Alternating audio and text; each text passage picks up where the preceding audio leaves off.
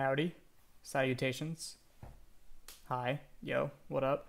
Kyle was making fun of me for my greetings. He's like, yo, yo, yo. He thought that sounded like me. And I took offense to that. But it's okay. We're back for the Wrestling for MMA podcast. UFC 250 happened, so we're going to be talking about that. And I have a good little bunch of listener questions that we're going to get to. I really like listener questions because this podcast is so ill-defined. It really helps me fill some space there. So I appreciate that, everybody who sends in questions, even the non-serious ones. So let's get to it. I just want to go up and down the list for UFC 250, talk about things. Obviously, we'll be talking about Aljamain Sterling, and we'll be talking about Cody Stamann. Stamann's the subject of my article this week, and Sterling was the subject of my article last week. So definitely got to talk about that. There were some other, semi-remarkable wrestling moments that happened, but otherwise I think that those are the main things I want to talk about. Depressing event for some. Definitely Sun Sao getting knocked out was sad because that didn't really reflect the dynamic of the fight. The way it ended, it was kind of, we call that a meme finish where I'm from. Basically, Garbrandt just did something ridiculous and it worked, but there was thought behind it. It just, I don't know, it was definitely a little disappointing based on the way the fight was trending. Not to say Sun Sao was taking over, just I don't think Garbrandt had quite established that was a high percentage way to win, but nonetheless he won, and Sun Sao is never going to get respect ever, so that's a little sad. And Corey Sandhagen losing is a little sad just because we're tight with Elevation Fight Team. He's been looking really good. I really respect what he does as a striker and scrambler and grappler and all of that. So he was a really cool guy to have around, but this division is crazy tough. Most of my favorite fighters in the UFC right now are bantamweights, so there's a reason for that. Okay, up and down the card. Herbert Burns and Evan Dunham. I don't think I'm qualified to discuss that back take, but if you want to get a breakdown on that, Herbert actually talked to Michael Fidel, our buddy, over at the Body Lock and broke it down in his interview with him. So if you want to hear it from Herbert, I recommend doing that. Devin Clark, Alonzo Menefield. This was a tough fight for both guys. Neither are very clean strikers, and Menefield, once he was on the back foot and ran out of steam a little bit, was having some trouble. Clark, I was really impressed with his conditioning because of the way he was wrestling. It was super inefficient and really taxing, and not the way that I would recommend to wrestle in MMA, but he kept doing it. He did get one or two takedowns off of it. I think most of the takedowns he completed off the straight-on shot attempts from space was him coming up off the shot into body lock and upper body positions, and then dragging or getting to rear standing, what have you, from there. So that's effective, but there are more efficient ways, less dangerous ways to get to those positions. But he won, so I can't be that critical. But yes, shooting straight on, even though Menefield's hands were up, so the hands weren't really part of the defensive equation, he didn't create any movement, any momentum, any expectation. He just kind of gave a little look, like a little feint, something like that, and then shot straight in on the legs and straight, just fully straight. So he didn't turn the corner. He didn't really have any footwork based finish on the straight on shots. So he was expecting probably to blow Menefield over, which I'm sure with the legs on him that works more often than it did in this fight, which was 0 times. But yeah, that was not the best look here. But eventually he was able to get to some wrestling situations from that. But honestly, anything where it's like, yeah, this could make you tired and get you in trouble, but eventually it'll work, I don't like that. I think you should be conserving your energy in fights if you can. It just, I don't know. He would have done better if he wasn't as tired. But anyway, that's still a good win for a light heavyweight. It wasn't too bad. Alex Perez and Jussier Formiga did not wrestle, much to my disappointment, because these are two of my favorites in the UFC, and it was basically fairly even, except for Perez hacking at his leg, hacking at his calf with those low leg kicks. This isn't about wrestling, but just, put it out there. A lot of my friends, a lot of the analysts that I'm talking to, hate the low leg kicks because basically they think it's, cheese, and that it wouldn't actually work if people knew how to check leg kicks, which is, turning your leg outward and checking out instead of checking up. A lot of fighters check up. If you check up, your calf's still there to be kicked. If you check out, you've turned your shin towards the kick, that is the way to check it. That's not opinion based, that's factual. But I guess opinions differ about how cheesy it is and how it should or shouldn't be working just based on stance and reaction time, things of that nature. So it's not cut and dry that this is a revolutionary technique. It could be solved by a pretty minor defensive adjustment, but it might be easier said than done just based on the way the rest of the fight's going. That being said, sometimes it is literally just, you need to check this differently. So it was a nice little note there. But yeah, sad for Juicy Formiga, who I love and wrote 3 articles about. But I'm not going to mourn him too long. Maki Pitolo and Charles Bird, I think he finished him with an Osotogari. I think he had like a Russian or something on his left arm, and he outside tripped him off of it. That was wild. Yeah, I didn't really pay much attention to that fight, but I'm pretty sure he was either rocked before the throw, maybe with an elbow, but then he finished him right after. So Charles Bird, I actually really like him, and he's like a good concepts boxer, and he's pretty athletic. Like he knows, to work the body, and had a boxing game. He clearly worked it more than a lot of fighters do, especially at middleweight. But he was a bit older. He's from that I believe he's Fortis MMA. Those guys are all really competent and have some good ideas and good overall levels of skill across domains. Yeah, I think he was like a team leader, and it was just a little bit older. His durability isn't quite there. You saw that against Edmund Shabazian. He just got a meme elbowed off his takedown attempt. So sad. Pour one out for Charles Bird. Cody Stamann versus Brian Kelleher. So I don't want to take up too much time on this just because it's going to be the article and you can read it there. But the gist of what I really liked out of Cody Stamann's performance was that it wasn't really a wrestling performance, but everything he did as a striker made me really confident about him moving forward as a wrestler. And the majority of that is that he clearly understood level changing, and I think that's going to pay off big time moving forward. What I mean by that is, like, in a wrestling match, if you want to double leg someone, you need to get them straight in their stance. You need to get them thinking upper level, not about their hips and legs. And usually that's done with hand fighting and level changing on the outside, shot fakes, stuff like that, getting them occupied. And then once you get that reaction, then you shoot under. Or let's say you snap them down, then when they're coming back up, then you shoot under. Those are all pretty typical entries for a wrestling match. For a fight, you have to, punch and kick, obviously. So Stamann is, first of all, he's using this nice, feinty rhythm. Like his motion overall is very, short level changes, nothing really dramatic, and feints. And he reminded me a lot of Chad Mendes on the outside, actually, like a Chad Mendes impression. It wasn't quite there yet with depth, but I think the overall idea is like a lot of parries, a lot of feints, a lot of shifting entries, which I don't love. But yeah, it was very team alpha male, which is funny because Joseph Benavidez was in his corner. I think he's been training with those guys for a while, so that's probably where that came from. Even though he's originally a Darren Cruikshank guy, he's out from Michigan, so the karate influence or taekwondo or whatever his background is, TMA, is still there. But yeah, you saw that level changing, and he did plenty of one level entries where he was just storming forward, all headshots. And they were okay. But, I like to see diversity of levels in your attack. And eventually it started coming. He was body jabbing, single body jabbing, or, body jabbing coming up at the 2, or, straight to the body entry, stuff like that. Just closing distance while changing levels. That's the name of the game, right? If you want to take a leg attack, you're going to have to close distance and change levels. So if you can give them a look that looks like you doing that, but it's something different, they're going to react to it. And it really depends on how they react to those things. And Brian Kelleher is kind of a high guard, forearm guard type of guy. So Stamann targeting the body, first of all, was great because they were landing. They landed every time. He just wasn't super comfortable with it. I think it's kind of new to him, which is understandable. But yeah, I think that's going to be really helpful moving forward because you saw in that fight, he was building upon it.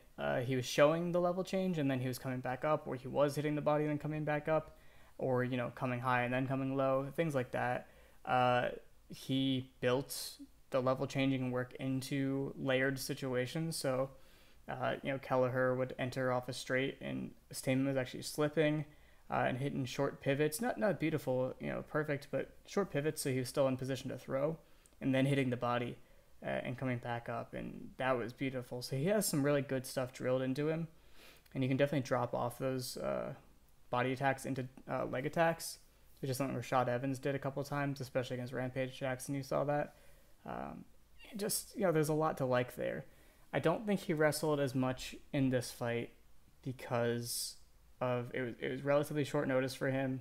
So he's fighting up a weight class, and I think he wanted to conserve his energy. The big elephant in the room with this fight is that Stamann's brother died about a week before the fight. His 18-year-old brother. It was very unexpected. So first of all, that's horrible, and I believe his explanation was that his brother was his biggest fan and would have wanted to see him compete and see it through, which is really admirable. I mean, you have to be a different kind of person to do anything in that state, let alone have the performance of your career. He was super focused the whole time. He kept a crazy pace, and as soon as the fight ended, he broke down and started crying, which I think hit a lot of people pretty hard. And then his interview, it was super emotional. So you can't not like Cody Stamann after this. I think any criticisms of him before this about his top game is very stagnant. He wasn't really a good passer, and maybe didn't have the confidence to posture up and throw. I don't really care. As long as there's a couple other good things about your game that can get you by, I don't mind, especially if you're going to be winning decisions with a couple minutes of top control time. Even if it's not actually controlling, not really doing anything. If the judges see it, I don't mind, especially if you're somebody who has a limited gas tank, which is not a sin. I would certainly be tired if I fought like that. But yeah, I was really happy with Cody Stamann's performance. When he did get takedowns, it was off of Kelleher's kicks. I think that's probably not a good look for him moving forward, just because he was waiting for them. He was eating a decent amount of kicks, and the way he was catching them was he was dipping off his jabs, which is great. But he was dipping off his jabs and lowering his other hand to catch the kicks. He was bringing his hand down. And Kelleher never went high, but he should have. So that wasn't great, but otherwise I really liked everything else. And I like Brian Kelleher too. He's got a nice guillotine, which I think might be another reason why Stamann didn't take as many leg attacks. He just didn't want to deal with that whole part of the game, and did a great job applying a decent amount of pressure. Had some really slick defensive looks in the back foot. Not the whole fight, but sometimes, which is all you need starting out. I think it'll become more consistent as he goes. And yeah, I'm really excited to see more out of him moving forward. I definitely have my eye on him. I declare him officially good. And big ups to Cody Stamann. And read that article when it comes out. I don't know if it'll be out before or after this, so just keep your eyes peeled. Ian Heinisch knocked out Gerald Meerschaert, and that happened. Okay, Alex Caceres, Chase Hooper. No, I'm not gonna talk about that. Sean O'Malley knocked out Eddie Wineland. That was sad. Not gonna talk about that. Neil Magny and Tony Martin, who is now Anthony Rocco Martin. I forget why he did that. I think it was like to be closer to his father, to be further from his father, something to do with a family member who he shares the name with, or to not be like him. He might be like Tony Martin Jr., and he changed it. I really should have looked that up before I supposed the meaning. But in this fight, Rocco Martin was probably the cleaner boxer, cleaner striker overall, and a great grappler. And if he did, get top position more consistently, that probably would have been a good avenue for him. What happened here is that he kept clinching with Neil Magny, and Neil Magny is very hard to clinch with. Very strong, great cardio, gonna wear on you, and it just didn't work out for Martin. And by the third round, he was pretty tired, and they kept clinching, and it just wasn't a great look for Rocco Martin. So my only thoughts on this, I didn't study it super closely, so correct me if I'm wrong. I believe that Martin was a little overzealous on his entries into closing the distance. Just when you're fighting a guy like that who has all that reach on you, he's so tall, it can be really difficult to measure how far forward you have to move to land. And I think he got a little skittish, and overcommitted to his entries and ended up crashing in and clinching a lot. I think overall he just looked kind of nervous and a little out of sorts and was pushing things a little more and wasn't fighting as focused, as disciplined. That's not to say Magny didn't do good things. I think just here's what the problem was for Martin.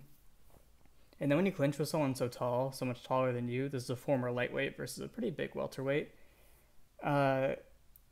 First of all, if they get a whizzer on you, if you're trying to pressure them and they whizzer on you, that's really tough, because if you're trying to change levels and get to the leg or anything involving you being lower down, that's super tough, because if they cinch up that whizzer, your arm is a lot higher than you want it to be, because, you know, their arm is a lot higher than you.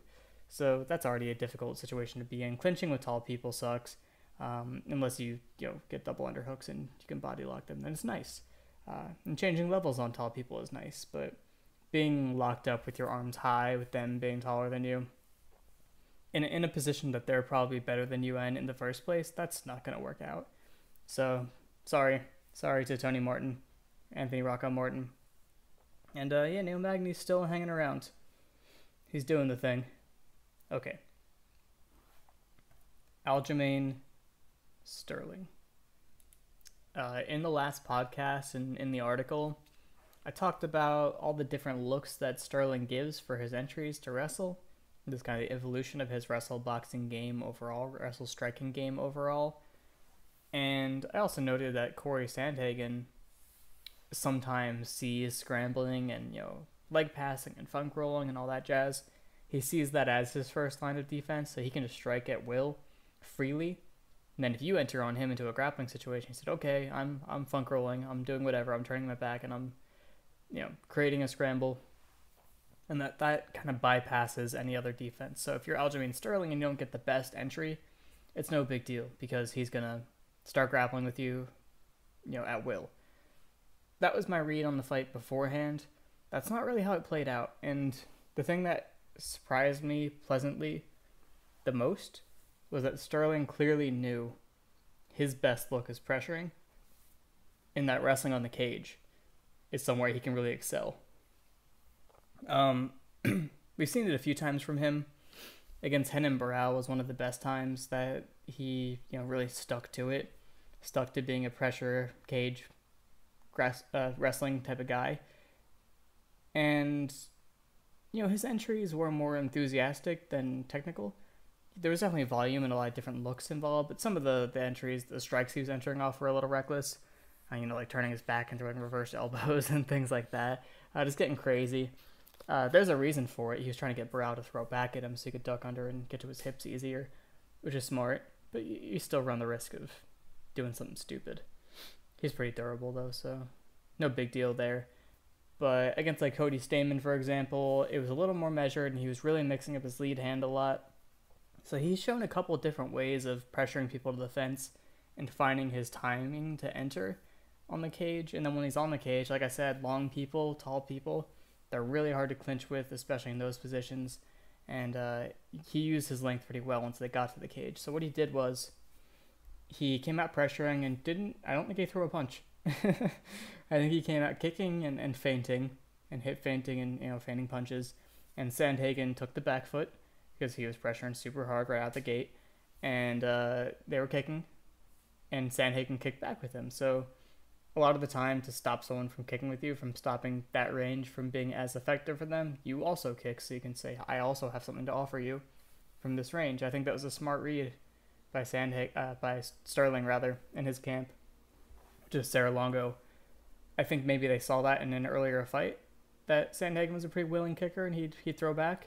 So they came out pressuring, kicking. It's also just a cage cutting tool, so if Sandhagen did try to circle out laterally, he'd be able to round kick to cut off his exit and chop at him. But yeah, Sandhagen kicked back, Sterling caught the kick, which again, I don't think that's the best consistent look for takedown entries, kick catching, because you're lowering your arm on the side that they're kicking you, which could go super badly if you don't see the kick coming enough to know what level it's coming at, or if you don't smother the kick to make sure it can't get to your head because you're in front of it. But he caught the kick and he went head outside and drove to the cage. And then he slid up off the leg and dug a super deep underhook. And he was really punching this underhook He's leaning in on his right side, and he's flaring his elbow, and he's reaching his arm up and swimming his arm up diagonally. That's forcing Sandhagen to bend over. And on the other side, Aljamain Sterling was grabbing his wrist and pulling it across his body. He was pulling Sandhagen's wrist across his body. When you watch Russians wrestle, you probably saw Islam Makhachev do this to Chase Saldati in the AKA room. They called it, like, I think the YouTube video was like the Russian snapdown, or whatever they want to call it, the Russian arm drag. I don't know, but it's just redirection rather. You're snapping them down and you're pulling the wrist across their body. Yeah, their shoulder is going to turn in, their body's going to turn in, and you're taking them out of their base by snapping them down. It's going to work better. So here you have Sterling punching him all the way one way with the underhook and pulling his wrist the other way. It's turning his body and making him give up his back. It was really brilliant.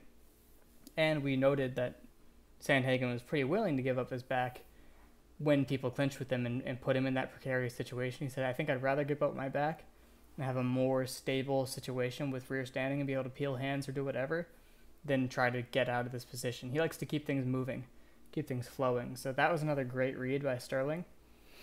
And yeah, basically as soon as Sandhagen gave up rear standing, it was over. Sterling hopped up and got seatbelt grip and put the choke in as they fell down.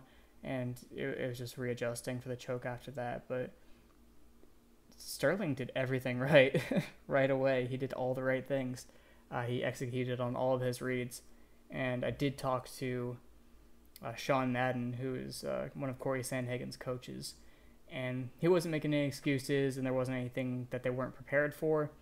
I think it was just some other stuff going on with Sandhagen. I'm not going to disclose. There's nothing crazy, but he didn't really remark on anything technically that they weren't prepared for, or conceptually that they weren't prepared for. But that was a super impressive performance. I think it's pretty clear that in terms of wins, Sterling is the number one guy in the division. I love Peter Yan. I think skill-wise, Peter Yan's the best guy in the division, but he really only has the Rivera win under his belt at this point.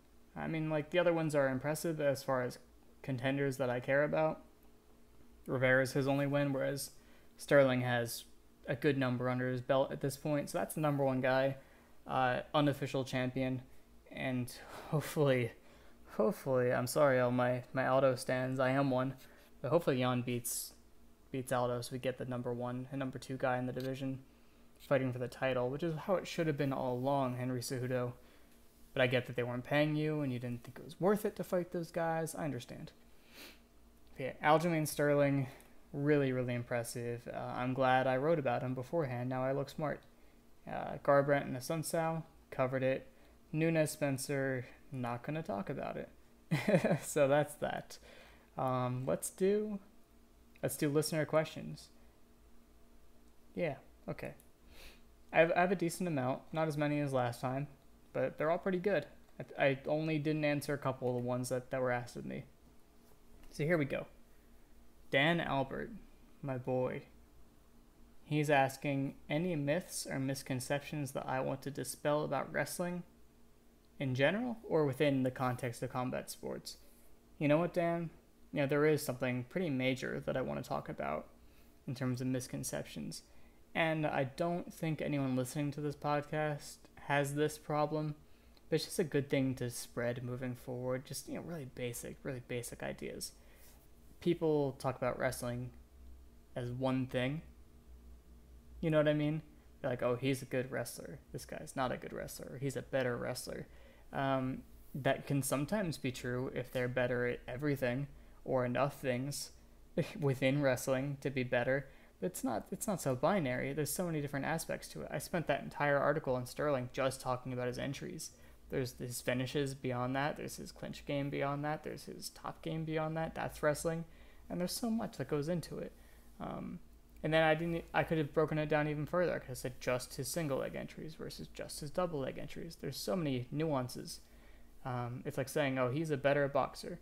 Like, yeah, that could be true, but you can categorize things. It's more complex than that, that. So when you see people talking in those binary terms, I would like you to correct them, if possible. That'd be nice. And just, I think that's part of what we're doing here, although I really only talk about neutral work getting from standing to wrestling. But that's step one, right? Once I feel like I have nothing left to cover in terms of neutral, then maybe I'll talk about mat wrestling, which is something I like, but it takes more time to break down in my opinion, and Ryan is so much more passionate about it than I am. I really want Ryan doing it, but maybe I'll have him on soon and he'll talk about some mat wrestling stuff.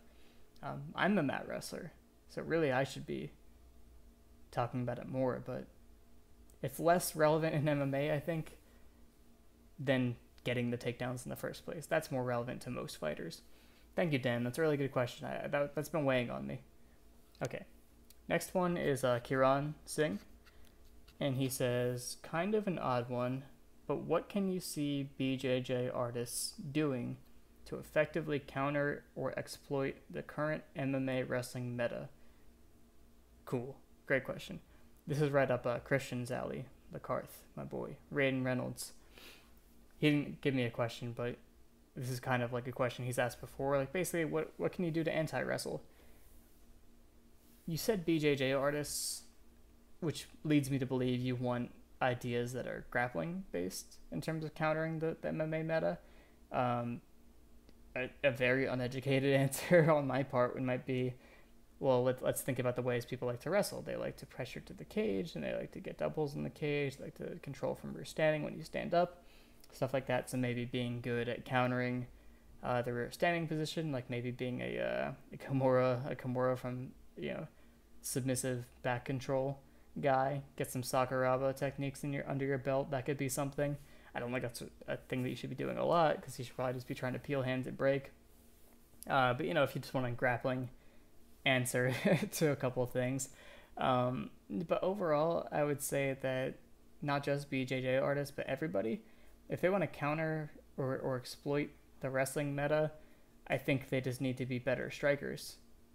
Because striking is what allows you to get to your entries, and being a bad striker, having bad ring craft or bad footwork, is what gets you entered on and taken down in the first place. Now there's people who have all of that, and then you can just touch their legs, and then they're like, oh, I don't know what I'm doing, and you can take them down. That's not very common in the UFC at higher levels and good divisions. So most of the time it's about not having opportune entries happening. So a couple things there. One would be ring craft, specifically not being pressured, being hard to pressure. This is going to be an annoying answer, but if you look at Aldo, if you look at Jose Aldo, he was really hard to pressure. He didn't give up ground very easily, and if you tried to push into his range, he was going to counter you, he was going to jab you, he was going to knee you, he was going to slip offline and pivot, and now you're the other way, and he's out of cage range, stuff like that. I mean, that's beautiful. Another thing is to intercept level changes, and I don't mean being Conor McGregor and timing knees to like counter takedowns, or Jorge Masvidal flying knees, countering takedowns. Not like that. Well, yeah, that is an example, but that's pretty low percentage. I mean, just like using tools that will discourage level changing and discourage, aggressively changing space linearly. So like front snap kicks. Push kicks a little less so, because push kicks are easier to catch than snap kicks, like teeps and push kicks, but those work too. Just I think snap kicks might be actually a little more relevant in this case. Jabbing to the body, straights to the body. Basically any level changing strike is good. Basically any body shot is going to be nice, because if you lower your level and you throw a straight, then you're putting a barrier between you. If you lower your level and you throw round, if you throw hooks or uppercuts, then you're digging underhooks. Essentially, if they drive in, that's an underhook waiting to happen. So level change intercepting strikes are pretty good. I think I tossed this idea around in the Discord. I think I'll eventually write at least one anti-wrestling for MMA article about somebody. I was thinking Pedro Munoz, and I don't know for sure if he has a game that works for that, but I know he throws front snap kicks. I know he's a good grappler, so I think we'll see something there. I haven't looked into it yet, but hopefully you'll see more answers to your question. And he's got a great guillotine, so maybe we'll see something there too. Thank you, Kieran. This one's from my friend Tegan. We went to college together. There's 2 questions from my college friends here, so that'll be nice.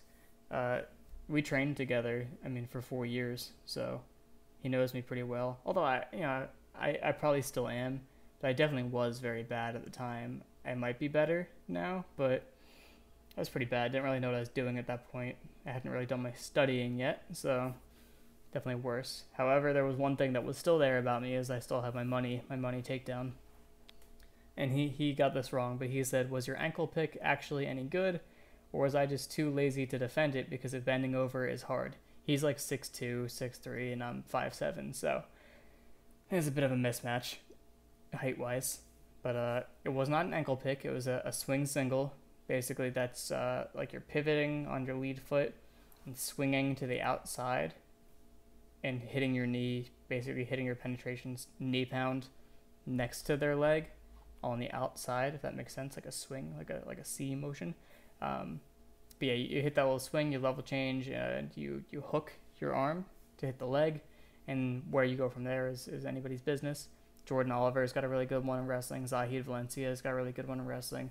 A lot of finesse and agility based people are good at these. And I'm Mr. Don't take low leg attacks in MMA, but that's my move. But the answer to the question is both. Is both because mine is good and that you are lazy. My entry was good. I have a really fast entry on it. But at the time, I wasn't very good at finishing it. It was also because you're like tall and big, a lot bigger than me. So it was hard for me to collect the leg and stand with it, which is how I would finish it. Instead, I was still on my knees trying to feed my other arm through to pick the ankle on the other side and cover up. Or just limp arm out and get to turtle, get to referees, which is not something I was really able to do at the time. But yeah, that was basically the major dynamic. But yeah, you just not really knowing what to do other than wizarding was helpful. For sure. That's a good question. Andrew A, he's Russian. I think he really likes Siakov, so we're boys then. He says, thoughts on Movsar Evloev. I think I said that right. To be honest, he's a bantamweight contender, by the way, and he was a M1 champion, I think, at bantamweight. He's got overall, a competent game. Doesn't seem to have any major holes in his game. I watched his debut fight, I believe, and didn't see the linkage so much. He got takedowns, he was kicking, he was punching, he was doing everything, but I didn't really see a clear linkage, and he didn't seem to be super dynamic, and that always troubles me moving forward. Being pretty good at everything only gets you so far, so I'm going to be keeping an eye on him and seeing if there's any advanced high level meta going on with this game, but I don't think there is. So thanks for that question, Andrew. I know you love all your Russian boys. All right, this one is from Hero Polycorn, which is not somebody I know, but it's a good question. He said, it's universally accepted that the head pin and cage position, so basically pressing someone up against the cage with your head and probably an underhook, that position frees up your hands when talking about working the body from the infight. So why do we not see more 2-on-1s, Russian ties, which is the same thing as a 2-on-1, etc., from these positions when the biggest drawback is requiring both hands offensively? Oh, I see. So he's saying, the biggest drawback to a 2-on-1 is it takes both of your hands, but when you're pinning someone on the cage with your head, the whole thing is supposed to be that it frees up your hands. I would say that it only frees up one hand. I don't really see it being a thing. If you're pressing against somebody very straight on, chest to chest against the cage, and I got my head underneath your chin and have you pinned there, I highly doubt I can keep anyone good or strong there with just my head. I would need at least an underhook on one side. So that's probably why. Is there anything stopping you from going head pin and 2-on-1 anyway? Just as the first position? No, but what are you going to do after 2-on-1? You're going to drop to the leg, sure, that's good. Or you're going to strike off of it, also good, or you can try to trip or throw off of it, which is harder. Yeah, I think a 2-on-1 against the cage is not as great, just because the whole thing with a 2-on-1 is you can really torque the shoulder and turn somebody off and create an angle, and creating angles is harder against the cage. But I could see you turning somebody and getting closer to their back, but then once you're doing that, then you have nothing happening on the other side because you're only on one arm on one side, so you basically gave them an escape. from the cage position, so I don't really see that as super relevant to the meta. But yeah, I'll keep thinking about that. It's a good question. Seth Patera, my buddy, my good buddy, asks, when is the next episode of Wrestling Comrades? So before this podcast, it was just me and Seth talking about international freestyle Wrestling Comrades. We did like 6 episodes. They're pretty good. It's a lot of Seth talking about results of things, which is very important if you want to know results of things. Problem is, things haven't been happening because of, the global pandemic. So we haven't had any events to cover. But we're going to be back soon. We'll be back soon. We're going to do a commentary, like an alternate commentary, over some non-copyright applicable event, probably something Russian, and we're going to talk about it, and then it'll be back. So, Seth, that is the answer. You know that. But when? Probably like a couple weeks, because I am going on vacation in like a day. Cool. Thanks, Seth. This question is from Miguel, who is a Discord patron. He's in the Discord server, and he's just generally a cool guy, knows a lot about boxing, and always like listens to my stuff and tells me how good it is, and I really appreciate that, because I love to be complimented. He said, what are examples of guys in MMA with really good front headlock games? I think this is just a setup. I think he's setting me up to be able to talk about Chad Mendes. So let me start with Chad Mendes. Chad Mendes has a really good front headlock game in wrestling. He was really good at snapping people down and threatening go-behinds. Oh, we talked about this too. This actually links into another question.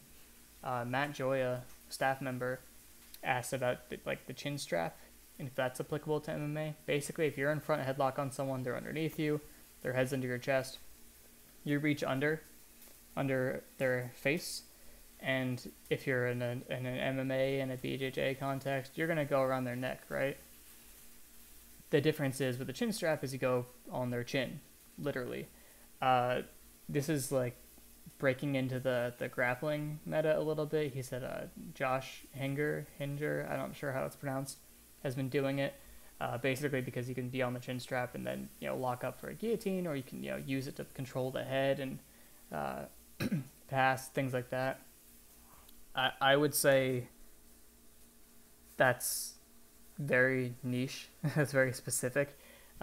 In wrestling, I think everyone would prefer to be on the neck, just because it's a greater control position. You can do a lot more yanking and torquing. And so if you're Chad Mendes, you can be on the neck and then have the control outside the arm, like an arm in guillotine type position, just from front headlock still. Basically, you can like rip him one way and then circle out and hit your go behind the other way. But he was really good at getting people to react and reach their arms out to try to stop the go behind, and then underhooking the arm and hitting a cement mixer, basically rolling them through like an unconnected anaconda type motion if you're just a grappling guy. He's really good at that. And then in MMA, he was really excellent at, being super crushing and strong from front headlock. But as soon as he was in those positions, he would break it, keep one hand on the collar and start uppercutting or striking off of it. And obviously he had that guillotine. So Chad Mendes has really good front headlock. Obviously Tony Ferguson, utilizes snap downs, which is something people don't really do in MMA as much because it's not as easy to get to. And really good at sinking in chokes and weaving his arms through. So Tony Ferguson for sure. And Alex Perez, just really super strong from that position and a good variety of knowledge of chokes. That can make a big difference.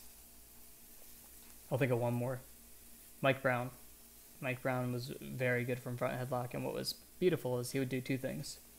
He'd be in front headlock, be strong, doing his thing, and he would go head in the hole, which basically means if I have my right arm gripping the head or neck, and my left arm on the arm, take the right side of my hip, start turning that in toward the mat, and then walking my feet out to the left while crunching down in that front headlock position. So I have my head pinning their shoulder on the left side, and I'm walking my feet out there. It's really hard to resist that motion because, you're controlling their head and arm, and you're walking yourself towards their back. And you can basically just get yourself all the way towards their back without much resistance, and you could theoretically choke somebody like that with your head, with your head against the shoulder. So that was really awesome. So he would do that, and then he would get to the back, and then he would actually, while he was still in like referee's position, he would reach back around for a guillotine type grip, for an arm in type grip, and start to circle back and hop over for a Peruvian necktie. So that was really sweet. So good back front headlock dynamic there from Mike Brown. That's all I'm going to say about that. Thank you, Miguel. Theo Binst says, who are the great old school wrestlers who would have made a great transition to MMA? Well, here's the thing, is there aren't that many great old school wrestlers, in my estimation at least, but I have seen footage of a few that really impressed me. I mean, the one that everyone's going to say is Karelin, has the most Olympic and world gold medals in Greco history. He's a heavyweight, super crazy strong, popularized the Karelin lift, which is a parterre motion. So once you already have the takedown essentially, and you're on their back, if you were looking at it from a grappling standpoint, the Karelin lift is basically turning into a more of a front headlock positioning, reaching and locking up tight waist, under their belly, standing with that, and then back arching and throwing them over your shoulder, which is a crazy thing to do to somebody, and especially crazy to do to heavyweights. So Karelin, I just assume, would have been a monster. Bruce Baumgartner, similar era. Bruce Baumgartner is probably the most decorated heavyweight in freestyle. He's an American. He coached at Edinburgh after that. He was amazing, and just by virtue of being really good, I'm sure he would have been good in MMA. One really specific example is another heavyweight for some reason. Really, just the heavyweights are sticking out to me. This guy Sherwin Thorson, and I know it's no one knows who that is, but I watched the 1960 whatever NCAAs, and he actually really stuck out to me as someone who was an athlete out of time, just way too good of an athlete for the 60s to be wrestling heavyweight for Iowa. I believe he went on to play in the NFL or play football or in some capacity, but yeah, Sherwin Thorson, and I posted a video of him, so if you just go on Twitter and look up his name, you'll probably find what I posted from him. All heavyweights, that answer. There you go, Theo. Jake Holsberg, another one of my friends from college. I would say Jake was more of my coach, because he's from down in Houston and has an amateur boxing and MMA background. I think he's undefeated in MMA as an amateur. He hasn't fought in a while, but I think he will soon. Yeah, but Jake's cool. He's starting a podcast and everything. He's in this space. But yeah, he was my striking coach a little bit for the couple of years that I was at Pitt with him. But he is asking about overhands to singles, how fighters prefer to throw them, the distance they prefer, what are they looking for in the reaction, stuff like that. Overhand to single, I have a hard time with, just because I think singles from space are iffy, and overhands are usually from space, right? But if you think about it, if we're in a closed stance matchup and I throw my overhand, I'm level changing, and I am level changed in front of you.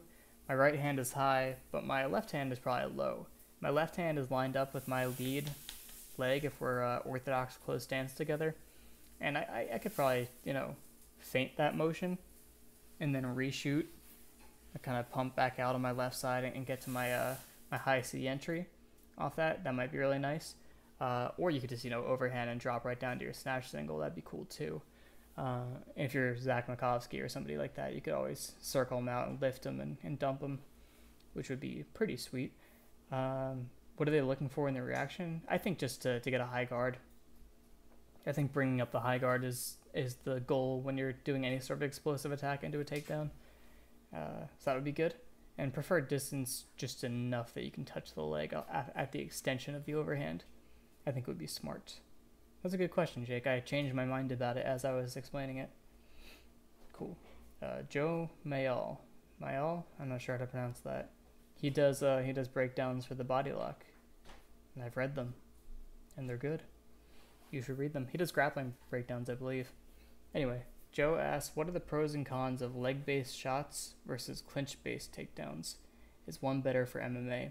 And last time I asked her questions, he asked about Fedor, and I think Fedor said that judo is a better base is better for MMA than wrestling because of the same reason. So first I have to clear up that wrestling is wrestling, and upper body and throws are and leg attacks are all wrestling. So just because someone's a wrestler doesn't mean they're just going to take leg attacks, or just if they're judo. Well, if they are judo, they are only going to do upper body, but you know what I'm saying. Wrestlers can do it all if they're good. But most of the time they take leg attacks, so that's just more available in MMA, and they're higher percentage to get to as far as entries and so on. But I mean, there are pure upper body artists in freestyle, in folk style, and obviously in Greco. So I have to clear that up first. But the pros and cons of leg-based shots versus clinch-based takedowns, the entries are totally different. I would say entering on a leg attack is riskier because you have to change levels and put yourself underneath somebody.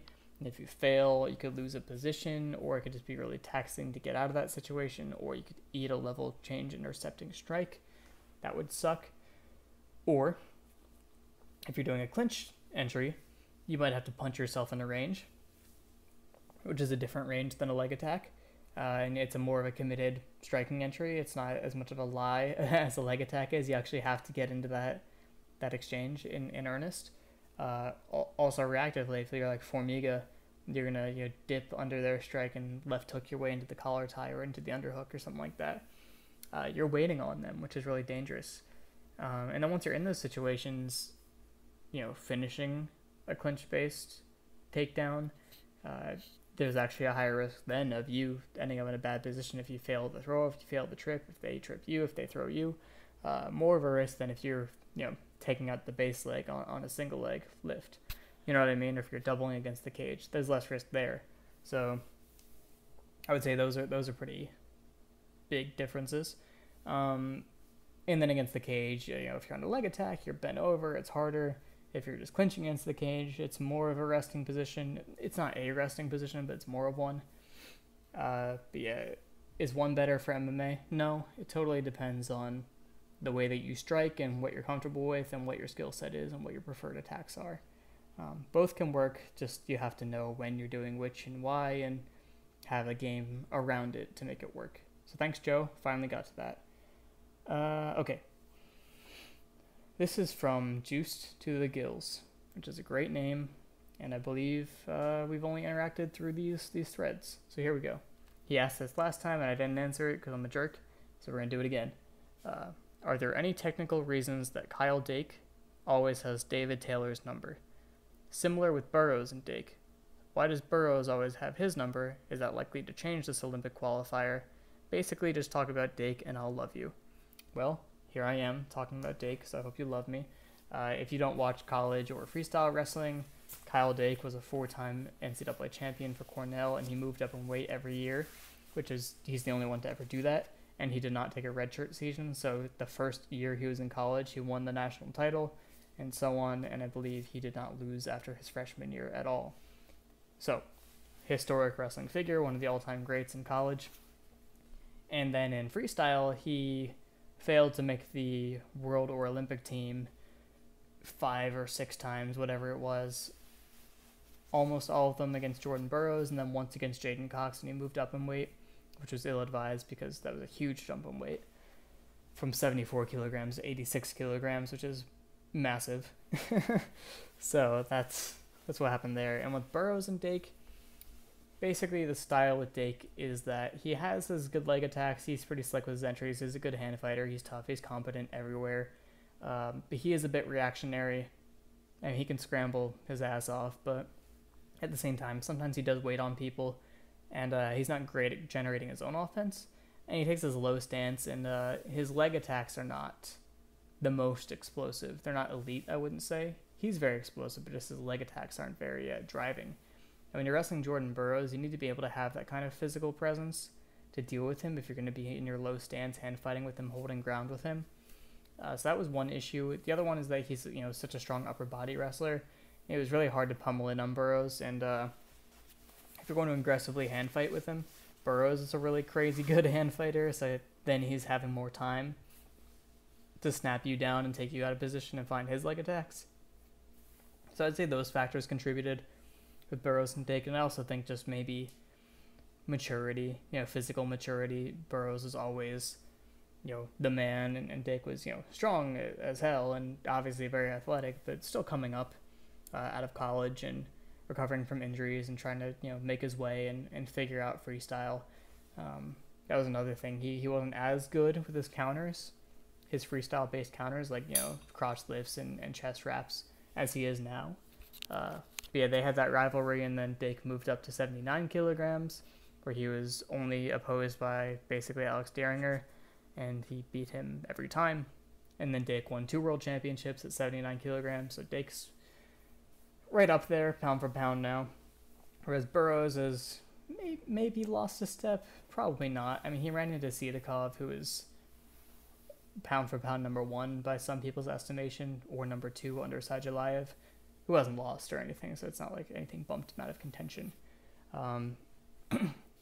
So yeah, that's the deal with those two. And then David Taylor is a 2-time NCAA champion for Penn State. He got pinned by Bubba Jenkins his first trip to the finals. And he lost to Kyle Dake, his other trip to the finals that he didn't win. Kyle Dake has beat David Taylor 6, 7 times. A lot of times. He never won.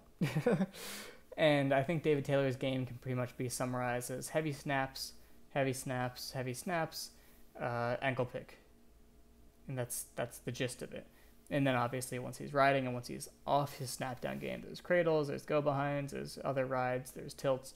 There's a lot that comes out of it, but that's the general approach. And I would say that just with Dake, him and Dake, they had 2 similar styles for Taylor not to be better than him in those areas. He had a more consistent process with getting to his leg attacks, but he wasn't a better hand fighter. He wasn't bigger. He wasn't stronger. He was bigger, but he wasn't that much bigger.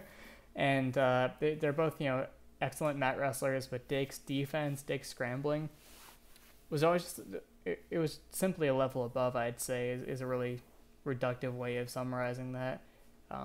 So, he could ride him for longer. His mat returns were excellent. And, Taylor, as great a scrambler as he was, he's not as good on bottom as he is on top. And that's where Dake could really exploit him, whereas Dake was very well-rounded in that defensively and offensively on the mat. He's probably the best in the country. So that was just a tough matchup for him, I think. And then in freestyle, I mean, Dake was always better suited to freestyle than David Taylor. Huge upper body throw type of guy, huge counters off leg attacks, huge counters off of upper body entries. He pinned him once in freestyle, so it's at the 2012 trials. So I think that it was just a matchup thing, not that Dake's objectively better. Now, obviously, David Taylor has a world championship at 86 kilograms. Yeah, those two probably will never meet again, which is sad. But in terms of Burroughs and Dake, this Olympic qualifier, Burroughs took a loss to Isaiah Martinez, man. I think that's telling. Maybe he was just having an off day at Final X when he lost to Aymar, but that happened. So I think you have to say that Burroughs is feeling his age a little bit. He's been competing nonstop for a long time. 2016 was a bit of a meltdown. Not that he lost to Godoyev. That's totally reasonable to lose to Godoyev, but just that slide afterward where he lost to Beksad after Akhmanov, who's doing MMA now, by the way. That he got tech-falled. He got 10-0 tech-falled, and he didn't really wrestle that match. He wasn't there. He kind of gave up, which is not characteristic of Jordan Burroughs. It's so unlike him. He's one of the grittiest, toughest, like ridiculously gritty wrestlers you'll ever see. I mean, all of his matches look like a fight. All of them. And he is dog tough. It's crazy. But he broke after that Godoyev loss. He didn't want to be there anymore. He said it himself. So you got to wonder what's up with him. He's had really great performances since then, but he's had so many matches where he's had to claw his way out of a hole to win. I mean, his first match at the World Championships last year, 2019, against, it's a Belarusian, it's a Russia to Belarus transfer, and I wrote about it, Aljamain Nurikov.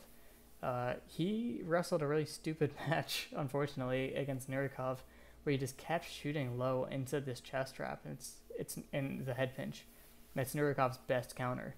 And he did show a couple of good looks. I wrote the article about how he redirected him out with the hand fight and shot side on and completely avoided it, which was awesome. I loved that. But just inconsistency with the decision making, maybe it's ego, I don't know what. It's also a thing that people have been scouting him for a long time, and his game is very straightforward. He has a couple tools he likes, so people say, oh, I can shut that down, and I can beat Jordan Burroughs. And sometimes that's true, but obviously he's elite in every area, and you have to be that kind of guy to beat him. So I think Burroughs might have lost a step, and I think Dake having really good chest wrap counters now, and definitely an interplay between his chest wraps and his crotch lifts. He'll start with a chest wrap, and then once you flatten out, basically if you shoot in on somebody and they lock underneath your chest and sit to their butt, they're threatening that if you try to, base up, like get your hips up and finish that on them, he's going to kick back on that and try to take you over and expose you for points. So a lot of the time when someone has a tight chest wrap, which Dake does, they'll flatten out and they'll try to stalemate the position. They'll just hang out there until it's over. But what Dake does is he'll threaten the chest wrap, and then once you do that, he'll base up and he'll go in and pass, and he'll reach back and he'll lock through your leg, lock through your crotch, and start to lift from there and mix up the position. So I think his new comfortability with those positions is going to be tough for Burroughs. I think his size that he put on is going to be tough. I think he's just the guy who's coming up right now. Just based on who they are as people, I definitely want Burroughs to win the series, but it's possible. It's possible that Dake wins, and I'd probably pick him just for those reasons I stated. Not because anything in their past matches shows me that Dake is coming for him, but just the changes that Dake is making, I think, bode well for that matchup. That was a really good question. Thank you, Juice the Gills. I'm sorry I didn't answer it last time, but I got it now. Cool. Couple more. This question is from A Sun Sao is God, which is just a fantastic name. I hope that's not a Shriram burner, but it might be. We'll see. What are the possible reasons why strikers like Germaine Durandamy and Anthony Pettis seem to have not improved their wrestling for about the last 7 years? That is harsh, man. Well, I would say those are dissimilar cases. So GDR, I just don't think she learned how to wrestle. I think it's that simple. And you think that's a crazy thing to say, but you hear stories from these camps where, like, yeah, this guy just did not participate or work hard or really want to be at wrestling or grappling practice. Pat Barry is like that. I've heard that about Megan Anderson. It's a thing. It's a thing. So I think it's that simple for GDR, so I'm not going to talk about that anymore. Anthony Pettis, I think Anthony Pettis' issue has always been ring craft rather than wrestling. Because, between his WEC days to the Clay Guida fight to the Gilbert Melendez fight, just for examples, I think his base wrestling competency did get better. If you watch him against Eddie Alvarez, for example, he's really good at getting off the cage and not being taken down and, reducing Alvarez's efficacy as a wrestler and, beating him in clinch situations. I think he's a decent wrestler, just base. It's just his ring craft, his game is not really conducive to not being wrestled because he's not that good off the back foot. If you're going to be a guy who wants to be an outfighter and people pressure you, you better have an answer to that. I think Pettis as a pressure fighter always should have been the move, just to mitigate those issues, but it's really hard to change somebody that late into their career, and Rufus Sport doesn't seem to be the best tactical gym. Tyron Woodley. So, I would say that might be the reason. But yeah, if you're just getting consistently put on the cage, even if you're really good against the cage or as a wrestler, like if you're Rafael Dos Anjos, it doesn't matter if you keep getting put against the cage. Eventually they'll get you. Or you'll just lose because you were against the cage the whole time, even if you're doing better in those situations. By the way, Dos Anjos beat Covington. The quick explanation is, even though Covington had him against the cage all that time, if you look at what's happening, it's Dos Anjos beating him up. So, look into it. Next question. Oh, that was good, by the way, since I was God. So I hope I did you proud and pandered to your interests, if you're Shriram. And then I put in the Covington thing. This one is from Tactical Brick 25. I don't think I know you, but thank you for questioning. You asked, who are some tall, lanky boys who have great defensive wrestling? That's a good question. I consider myself lanky, but I'm lanky for like a flyweight, not for a normal human. So people who are normal sized humans that are good defensive wrestlers who are lanky, John Jones, I would say is lanky and pretty good defensively. He can be taken down in open space by, Gus. but otherwise, I think he's pretty tough just because, like I said with Nagny, if you're tall and you whizzer on somebody, they are tall now. It's really hard to leg attack somebody when you're tall. It's that simple. Max Holloway, really, really good at bringing people up off their shots with whizzers. He's a lanky boy. Yeah, I think just overall being tall and having long limbs is beneficial in MMA for defensive wrestling. If you're against the cage, for example, and you get side on in your stance and get really wide like that, it's really tough to, clamp the legs together to double. Singles are still there, but even then, if you, bring somebody's leg up, if you're not as taller as them or taller, then it's less of a burden on their base if you lift their leg up. So, yeah, it's really hard to wrestle tall people in MMA unless their stance sucks, in which case it's really easy to wrestle them because their legs are so close together. Yeah, so that's helpful. Thank you for the question. Last one. This question is from Camilo De La Rosa, who is a Discord patron, I believe.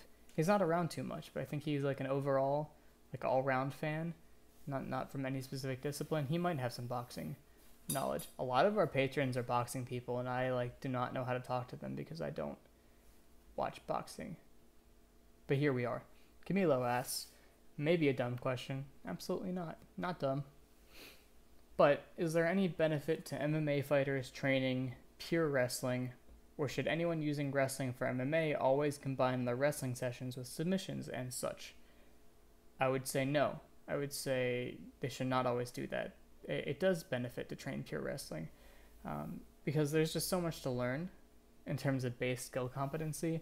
You should really be dedicating large stretches of time to just learning wrestling stuff. Just limp linking how to have a single, just learning how to run your feet on a double, just learning how to turn the corner, just learning how to do all these things. I mean, there's so much to do. There's so much to learn. So for time efficiency, yeah, maybe mixing things makes sense, but I think it would pay off more to just get really good at wrestling in itself and to wrestle. And the guys that I am really impressed by in MMA are the people that look like they just flat out know how to wrestle. It's actually pretty rare. And when you see it happen, you're like, oh yeah, this guy knows what he's doing. And it just provides more depth when you have these exchanges. You know what you're doing more, and you can bail yourself out a little bit more. Being a good scrambler, basically, I answered this last time, being a good scrambler basically just means that you have a lot of knowledge of a lot of different positions, and you're pretty comfortable going from one to the next. And it also, requires you to have a great gas tank to keep moving through those positions, but that's what it is. And that's a huge benefit in MMA to keep moving through positions and not having to be stuck in one place, because being stuck in one place can be a fight ender. Now, I think they should also train to know what the differences are when they're in MMA specific situations, but I think just to start out and supplementary, you should train pure wrestling, yes. And I think they should train freestyle, and I think they should train folk style, and I think they should train Greco. I think they should do it all. Which is a huge time commitment, but if they can afford to take the time to just do wrestling, I think it's a great idea. Cool. Okay. Those were really excellent questions. Like I said, I'm going on vacation, so I might not have an episode next week. That's why this one's kind of late. I figured I'd give it to you slightly in between, and maybe that would be helpful. But let's just take a look at this weekend's card coming up here. June 13th. Cynthia Calvillo versus Jessica I. Now there's a main event we deserve. Yeah, as people, for watching MMA, this is what we deserve. I'm just kidding. No one deserves this. This is cruel. But just looking at that card, if there's anything interesting to talk about, not really at first glance in terms of wrestling. I think Mark De La Rosa and Jordan Espinosa, they'll probably wrestle. They're flyweights, and they're bantamweights, but I think they're former flyweights, so that'll happen. Andre Feely is a longtime Team Alpha Male guy, so I think he's always got a double in his pocket, like he did against Sadiq Yusuf, so maybe there'll be something there. Marab Dvalishvili, the Georgian. He's not a wrestler. He's a sambo player, but he can wrestle, obviously, and he does it at very high volume. And I'd like to see him get a pressure game. I think if Aljo can do it, that means the coaches know that it's helpful to do. So I am hoping they can get a pressure game out of him, because if you're going to be wrestling constantly, you should do it against the cage so you don't get disengaged and get tired. But yeah, he was going to fight somebody. He's going to fight Ray Borg, which was going to be interesting because Ray Borg's a pretty competent scrambler, although Casey Kenny gave him a bit of an issue. He pretty much held his own with him, so I'd be interested to see how that went, but he pulled out. So he was fighting Gustavo Lopez, I want to say. Did I make that up? Gustavo Lopez, who's a Combate Americas champ, and he punched good. That's all I know about him. So maybe he's good. I don't know. So hopefully we see some cool stuff from Merab. Maybe I'll talk about it. I don't think I've ever talked about Merab in any structured sense before. And that's it. That's the card. Curtis Blades will be fighting the week after that, so we can talk about that. And Clay Guida. I'm not going to touch that one. Roosevelt Roberts. There's somebody. There'll be some wrestling to talk about next time after that, but we'll see. We'll see what I do. But yeah, thanks for listening again, if you do listen. And I hope the questions were good and the answers were good and the breakdown was good, and I hope that you guys are doing okay. The world is pretty nuts overall all the time, but especially now because, you know, the global pandemic and civil unrest in the United States and extending to other countries. If you're protesting, I hope you're being safe. If you're not protesting, I hope you're helping in some other way. If you don't think that's necessary, I think we should talk about that because I disagree. And yeah, I think that's it. So I'll talk to you guys whenever I talk to you. And I'm speaking to like 100 people right now. But, you know, I love you all. So see you next time.